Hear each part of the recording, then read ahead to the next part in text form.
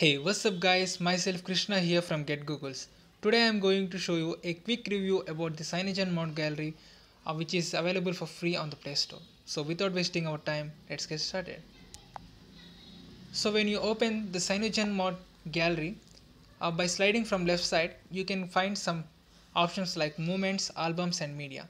When you click on movements, it shows all the activities done by you, day by day activities. And the next one is albums. All the photos are categorized into folders like albums I mean. Next we got media section.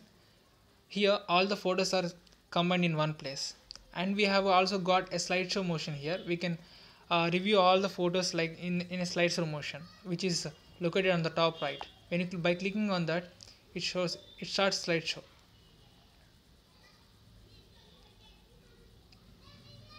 like this.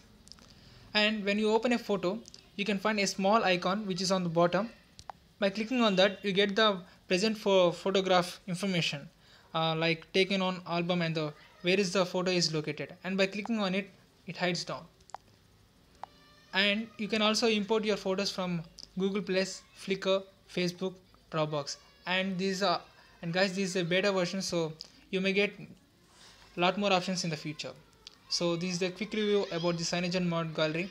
So guys, if you like my video, please subscribe to my channel and give a thumbs up. And thanks for watching video.